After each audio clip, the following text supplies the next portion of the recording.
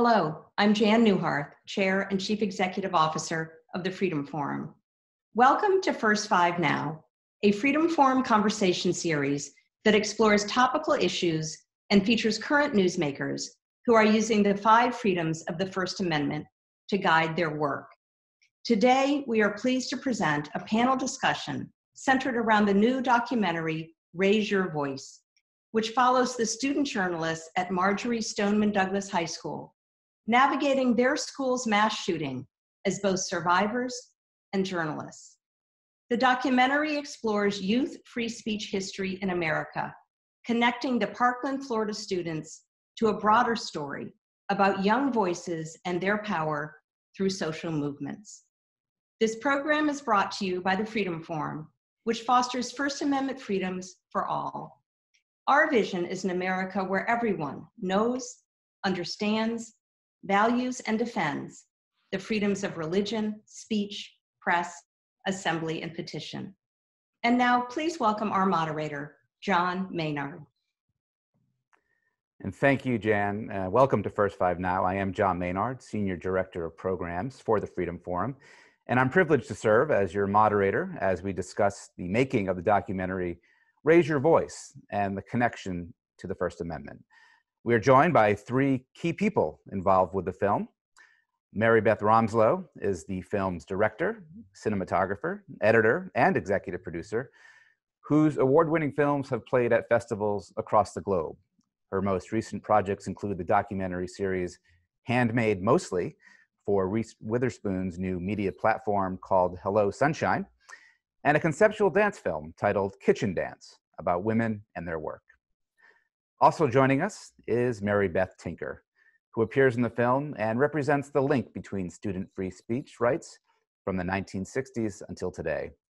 She's known for her role in the 1969 Supreme Court case Tinker versus Des Moines, which set a precedent for students' rights to free speech in schools. And she continues to educate young people about their rights, speaking frequently to student groups across the country. Also joining us is Rebecca Schneid, who during her junior year at Marjory Stoneman Douglas High School survived and reported on the tragic mass shooting at her school. In her senior year of high school, she served as co-editor-in-chief of the school newspaper, The Eagle Eye. Her work has been published in The Guardian, the Orlando Sentinel, the South Florida Sentinel, and other publications, and she is currently on the staff of the Duke Chronicle at Duke University. Welcome all. And also welcome to all our Freedom Forum members who are tuning in, and thank you for your continued support of all that we do. Before we start the conversation, let's watch the trailer for Raise Your Voice. A heartbreaking day in Florida, and sadly an all too familiar one. This is the 4th shooting at a middle or high school just this year. Writing about the victims and being a journalist was my outlet.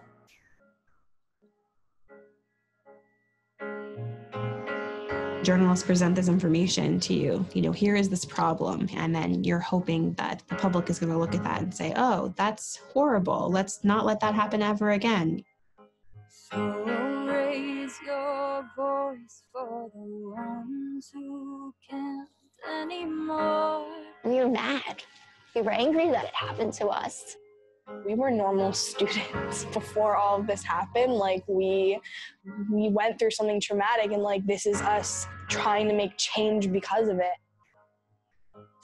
No, we can't keep standing still. Small actions by ordinary people are really what makes history. Look what good that's done.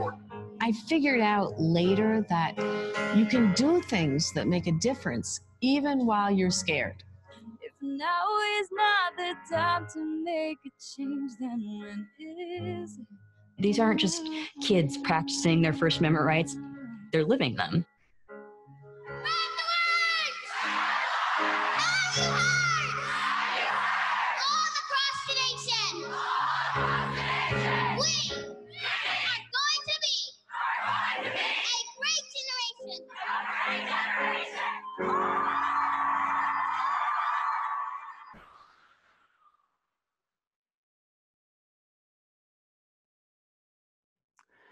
Maribeth Romslo, let's start with you. Tell us the genesis of the film and why you decided to pursue this project. Sure.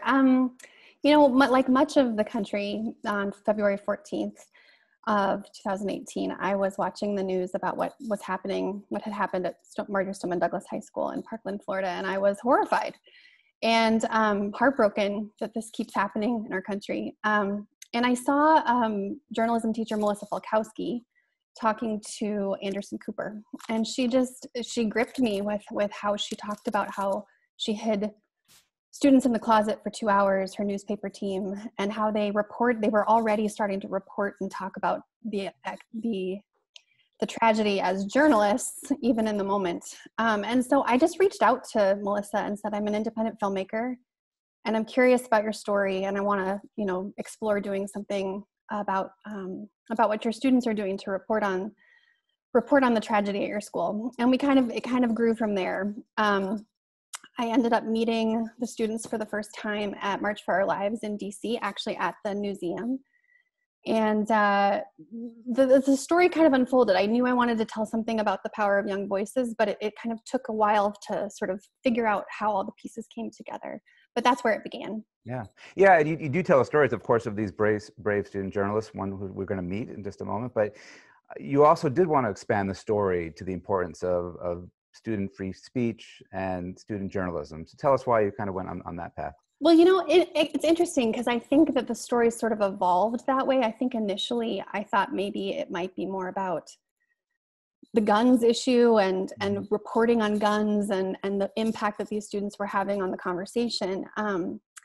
I lost a cousin to gun violence years ago, and so it was sort of personal that was my first instinct on the angle. But as I kind of continued to listen, it really became clear that these students really understood that in order to make a change about anything, whether that's the Second Amendment or any amendments or any cause that you care about, you have to have your First Amendment freedoms fully intact and understood and exercise them in order to make a change. So it kind of evolved more into being about First Amendment rights. And it really came because I met Maribeth Tinker also on that first trip. And these worlds, the sort of story serendipity started to collide. And it was the 50th anniversary of her court case that year. And so some things just started to unfold that it became much more clear that this was really a film about First Amendment rights and for young people. Right. Rebecca, the first scenes of the documentary follow you and your fellow student journalists attending and reporting on the March for Our Lives rally, which occurred so soon after the shootings. Tell us what it was like to first watch this documentary some 2.5 years later, and looking back at those days. Yeah, I think the first time that I actually first watched it was, I think it was like a year or so afterwards. I think Maribeth sent it to me, and I watched it. And I remember I was. It's so odd, just because I think I don't remember much of the March. I don't remember very much of any of those months. I don't remember really the March specifically either, but I think that looking back at it, like, my mindset was so different. I've grown so much. I was 16, I think, when I first met you, and I'm 19 now. And then maybe for a lot of people, it feels like the shooting was so soon. It was so recently, but really that was like, it feels like ages ago. And I was a very different girl. And I think that obviously my youth was ripped away from me, and like my aging was accelerated for reasons. And maybe I have matured more so because of that. But at the same time, I think it's personally so interesting to just like look back at that and watch it and like remember my mindset and like put me back into that space. And I think that in the months afterwards after the shooting, I was talking about it so much. And I was like, and I was talking to so many people about it. So like, I remember, I don't know, my interactions with Maribeth in the beginning weren't as, they were just kind of a drop in the bucket, to be quite honest, of like all the things that I had. But then she stayed with us. And you came with us to to multiple different things my junior and senior year. And then I got to know you and your whole team more.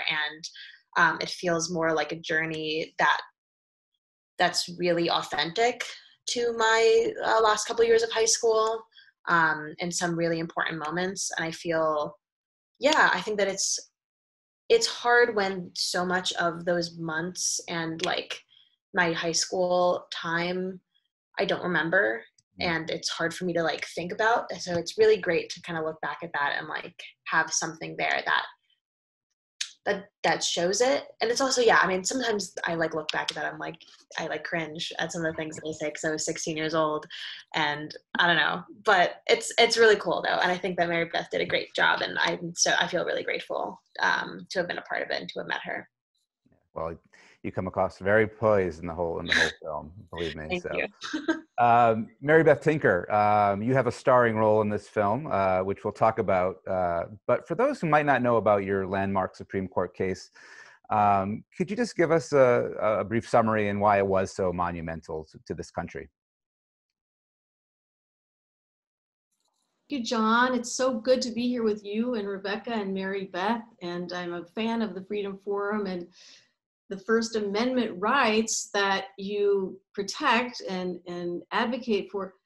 Those are rights that young people have used through our history and are using now today so much to advocate for their own interests.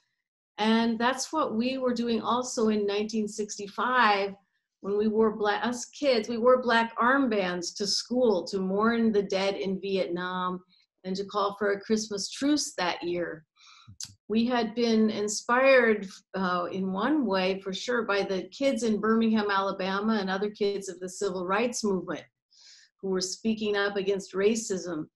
And so in 1965, when we wore black armbands to school, I was in 8th grade, and some of the others were in high school. And for that, we were suspended. And so the American Civil Liberties Union took the case to court, and it lost at the district court, it lost at the appeals court. But in 1969, the Supreme Court, with Abe Fortas writing this beautiful ruling on what education should be in democracy, wrote that students do have First Amendment rights in public school, the right to express themselves. And they wrote that students are persons with the responsibilities of persons and the rights of persons. And so it was a very important landmark decision for youth rights, for students' rights. I had no idea that it was going to be so important at the time. And also it was a group project.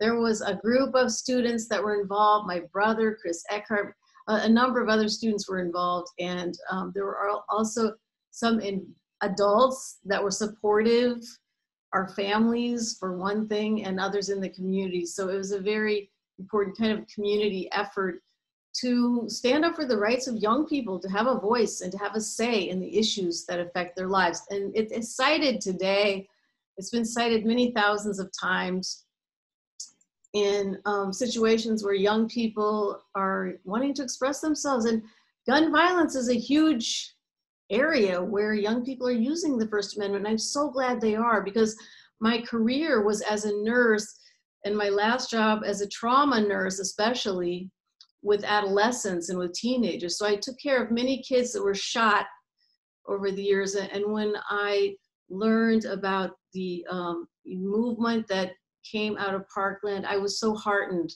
to see how they turned grief into action. I'm so heartened to see how they still are, and young people are speaking up about this issue all over the country, especially now with this important election coming up. So it was an important case to establish the rights of teenagers to have a voice.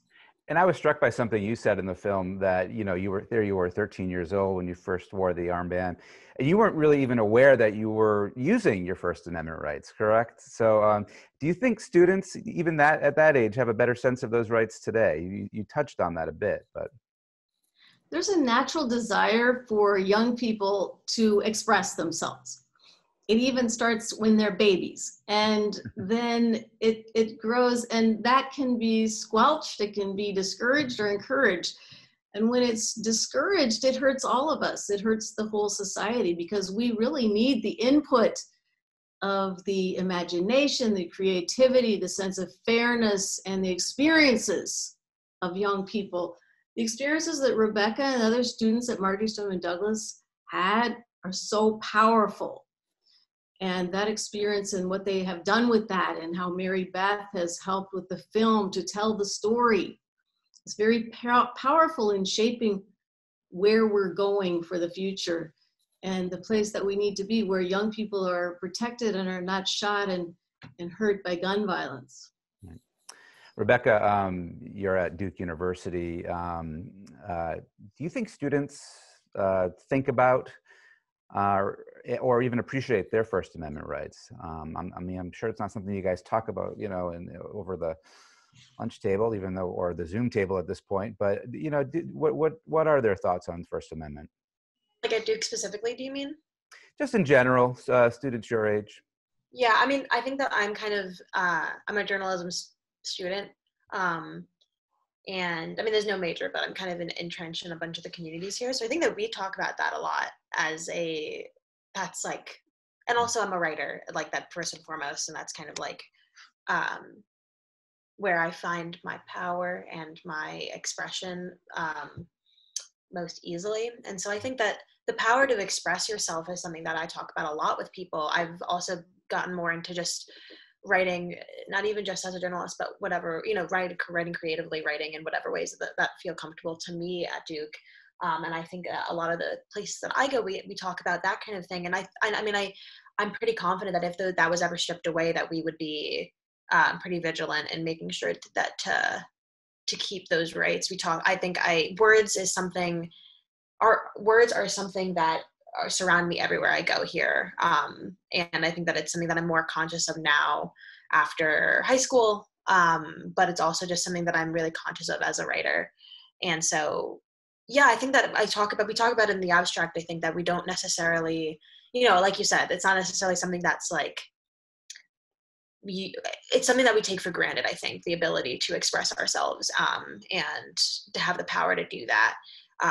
But I think that it's so valuable at school. And I think that I've been given, honestly, like college is such a liberatory experience for me in that I feel like I have so much more freedom of deciding the spaces in which I want to speak in, and the spaces that I can be spoken to in, and that we can use our First Amendment rights to talk about issues, whether in the cities that we live in or in the colleges that we're in. I think that overall, I've been pretty lucky in, I love Duke, and I think that they've been giving us great opportunities to talk. And even if the university or the institutions that we're a part of, whether that be Duke or otherwise, don't necessarily give us spaces or aren't necessarily encouraging that kind of free speech, I think that it's the nature of kids to make that themselves. And I'd like to think that we do that.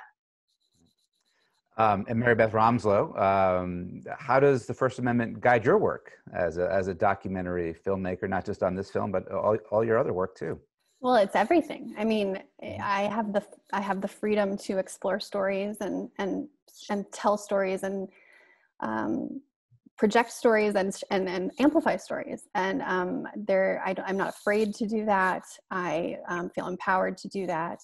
And so it's kind of the bedrock, the foundation of any project that I explore. It's a really important part. And especially in independent filmmaking, where you kind of make your own way and you do things like this project where you start, but you're not really sure. You're not given an assignment. You kind of you have the freedom to explore and make connections as you wish. And I feel really empowered and fortunate to be able to do that.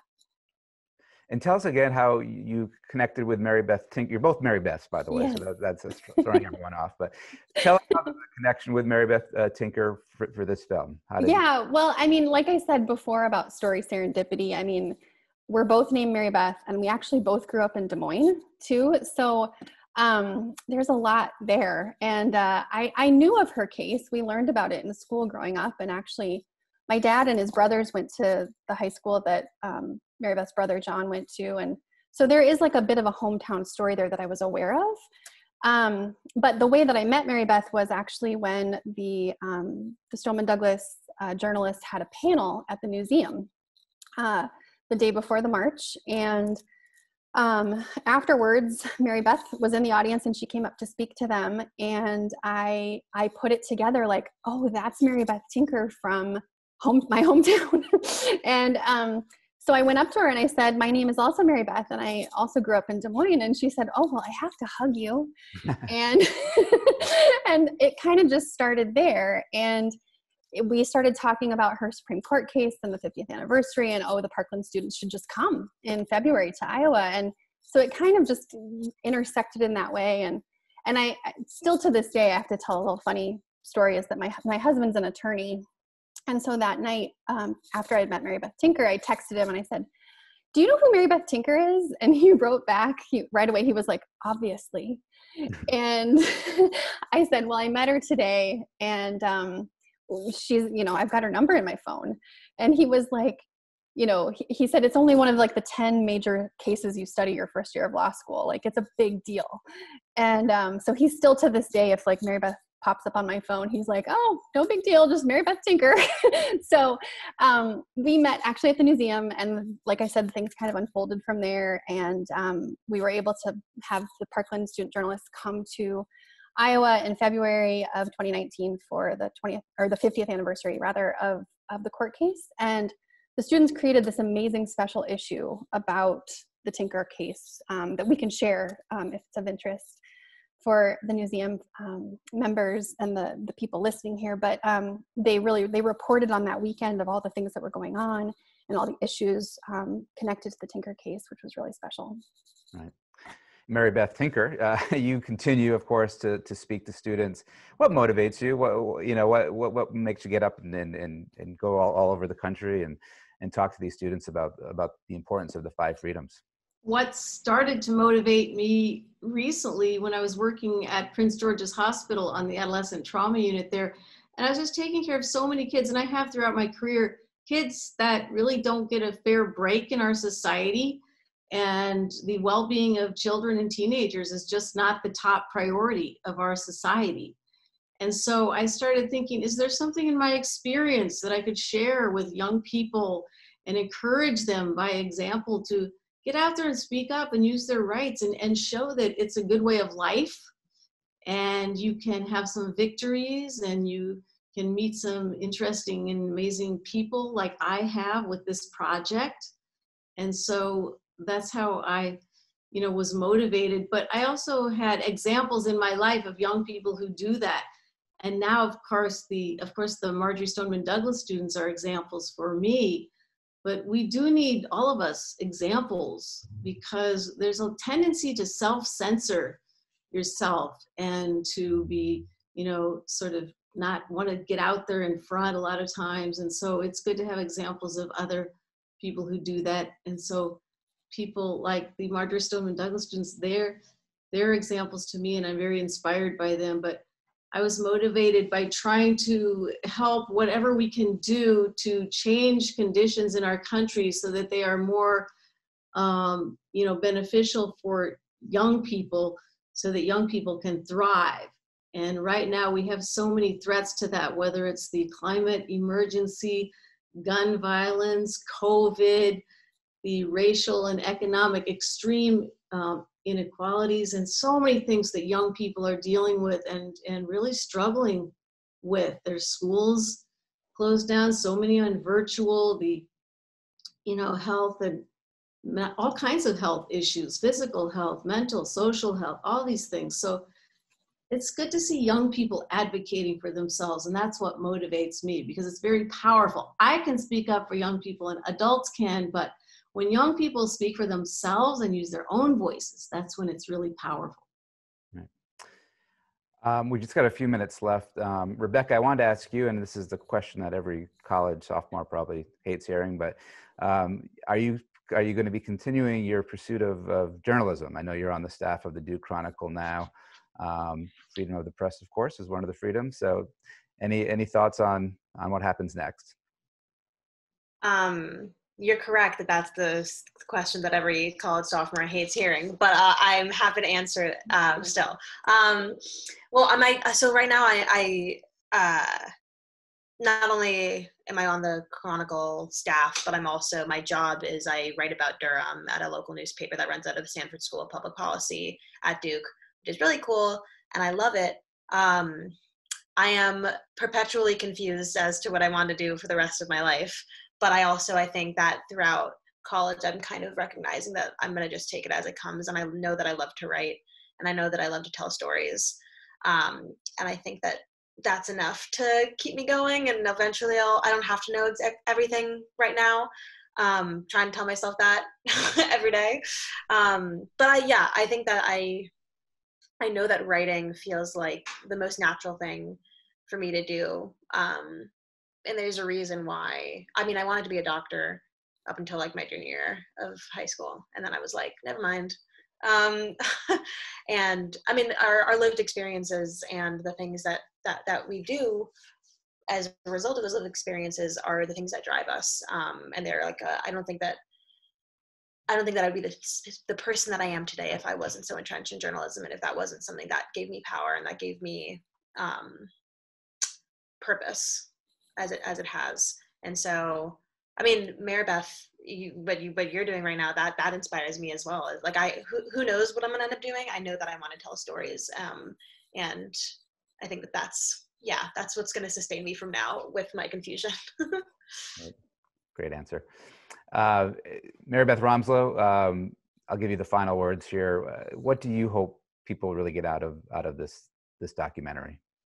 Well, a couple of things. I hope that young people know and are empowered that their voices have power. They have a lot of weight, and they have the right to use their voice and speak up and say what's important to them. And I think that's really important this fall especially.